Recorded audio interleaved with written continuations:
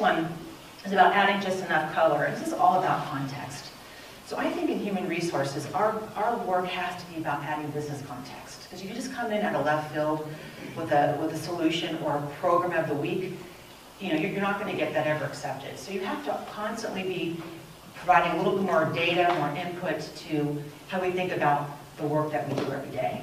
And I've got plenty of examples here, and I say there's a couple that were important for me, and they were learning. So when I was at Cisco, I supported an operations team that had lots of cats and dogs in it. It had COO, supply chain, business development, legal, HR at the time was reporting up to the COO, IT. It was just a whole different group of people in this organization. And at the top, I thought, why don't we create like a collective leadership council where we're all kind of looking at the top 40 to 50 folks in the business and help them grow and build an horizontal operating thread.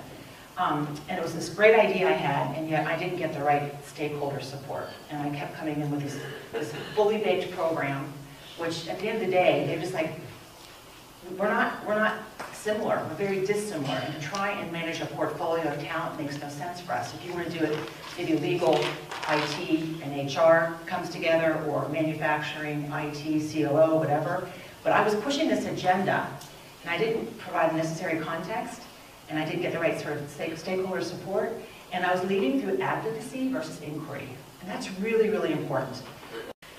Next one is data, and so it's, data is table stakes for HR. Many years ago, I think sometimes people thought of HR as warm and soft and fuzzy and having no data chops or business chops. And I never felt that way, but I think that sometimes was the perception. And I think now it is absolutely what we are expected to show up at the table all the time with the right kind of data. And I think what happens very often is we get so enamored with the data that we're not telling the story.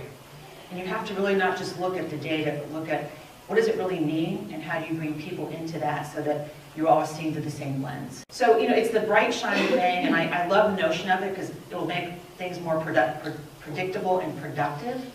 But I worry because I think we're jumping into something with that, maybe perhaps realizing some of the consequences.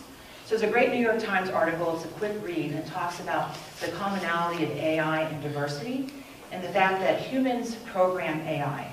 Right? And then the code proliferates and much faster than if it was just on a spreadsheet. And what can happen is, without realizing, we could be putting bias into the system.